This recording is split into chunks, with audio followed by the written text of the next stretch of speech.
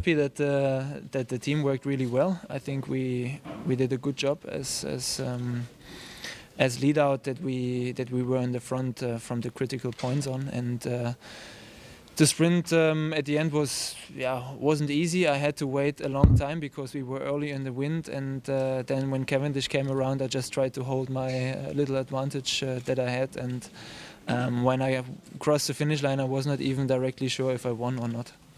This is a big race for sprinter. We say often it's a world championship for sprinters. What it means for you to win here after hard year last year? It means really that now you are become again the best sprinter in the world? I think to win against all the other guys, that if you just look at the podium, that's a really important win to compete against the best. So yeah, I'm very happy about it.